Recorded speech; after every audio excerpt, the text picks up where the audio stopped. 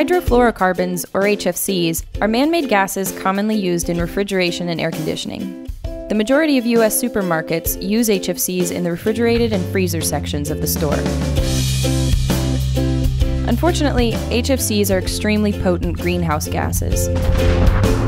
The amount of HFCs that leak from a single supermarket during 1 year is equal to the pollution from 300 cars. While there are solutions to refrigeration that don't use HFCs, American supermarket chains have been extraordinarily slow to adopt these systems. In 2015, the largest supermarket chains in the U.S. have made little to no progress in eliminating HFCs from their stores.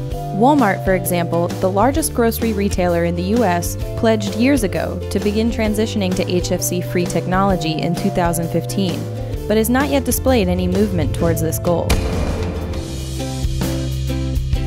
Global warming is the greatest threat to the environment today. Demand that your supermarket make the transition to HFC-free technology.